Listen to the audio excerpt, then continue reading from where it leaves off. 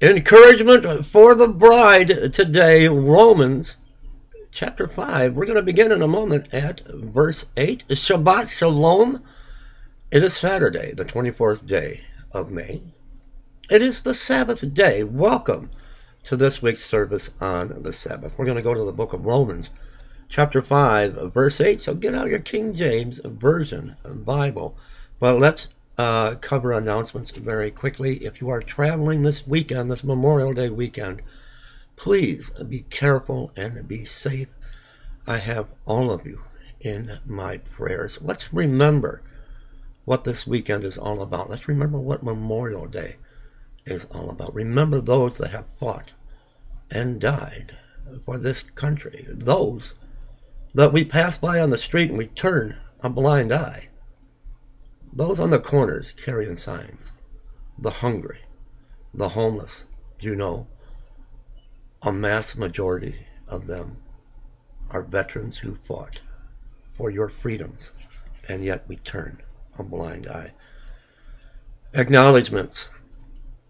I have been doing something different here on my channel. I have been acknowledging those on my channel that have given so generously to our inner city outreach ministry, to the homeless, and also to the lost and to the unsaved. We go out and we preach, we bring Bibles, we bring food, we feed them, and we bring clothing. So I have two people that I want to thank today. One, a very special brother, and I want you to know I received your very, very precious offering to this ministry. Kevin, I want to thank you. Kevin from North Carolina. Yes, I did. I received your offering today. And God bless you. God bless you, my precious brother. And I've got a very beautiful card that came with a precious gift offering to our ministry from Anton Johnson. And look at, isn't this beautiful? Isn't this beautiful? Okay, let me read the card to you. Hello, Pastor Dave. I enjoy your videos and salute your fine works. You truly are at service for the Lord. May He bless you and your ministry always. P.S. Say a prayer for me. I know the Lord hears you. We're going to lift Anton up in prayer right now. Let's join together in prayer and in agreement. Our Heavenly Father, Yahweh, He knows the need. Let's bow our heads and go before the Most High, living God. Let us pray. Father God, we come before you, many who love you. Father, to you be all honor, praise, and glory. We lift Anton up to you, Father, to your loving, caring arms. You know everything about Anton since before he was in his mother's womb. Father, bring peace upon him and comfort and tranquility in his life. Set a hedge of protection around him. Keep the enemy at bay. Send your angels to minister to Anton. Father, you know the need.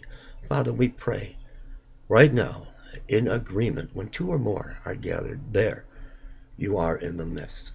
We pray in agreement that his need be met in Jesus' precious name. Amen and amen. Once again, let's remember the vets that fought for this country. So often I'm out with my ministry, and the majority are veterans who have just been put to the wayside, just forgotten, the forgotten heroes. And many are homeless and on the street, and that's the thanks they get for serving this country. I seen a news article where I guess now they're saying, you know, the vets, instead of getting medical attention, just line them up and shoot them. That's the thanks they get. When we see someone in need, in hunger, let's go to them. Let's disciple to them. Let's minister to them. Let's give them the living word that is full of hope. He promises us to give us hope and a future. Let's spread the joy of the good news in the end days. Pentecost 2014 is fast approaching. I want to bring the bride some encouragement on this Sabbath service today.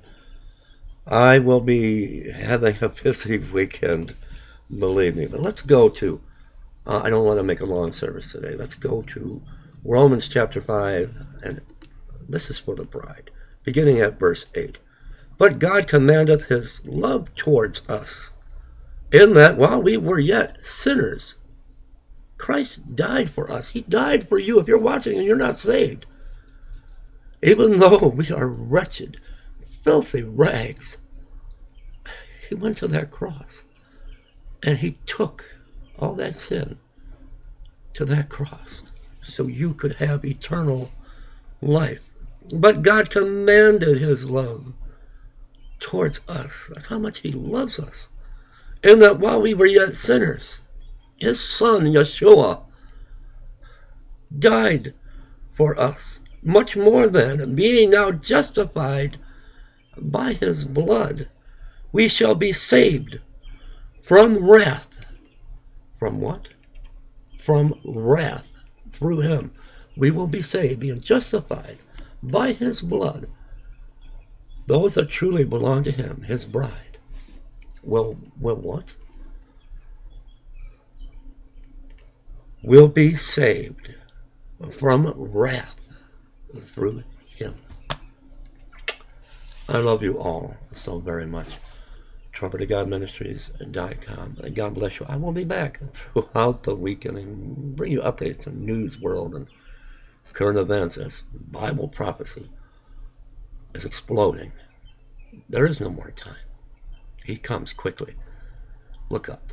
Your redemption draws nigh. God bless you all.